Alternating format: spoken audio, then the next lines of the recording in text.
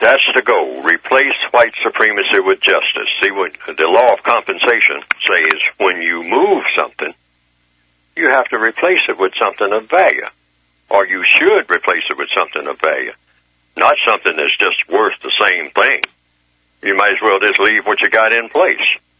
No. White supremacy gets in the way of a product, of the production of a product. What is that product? It's called justice. Otherwise, there would be no need to get rid of white supremacy. Just white people being in charge. Who cares about who's in charge as long as nobody's being mistreated? I know I don't. Just like when I get on a bus, I don't care who's driving the bus as long as the bus takes me where I want to go.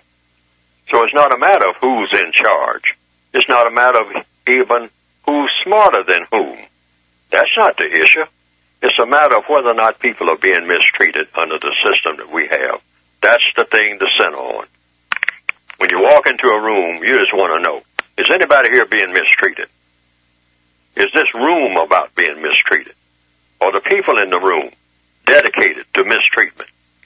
Or are you dedicated to helping the people that need help the most and guaranteeing that no one is mistreated in the process? Because that's what, from what I have written, justice would mean.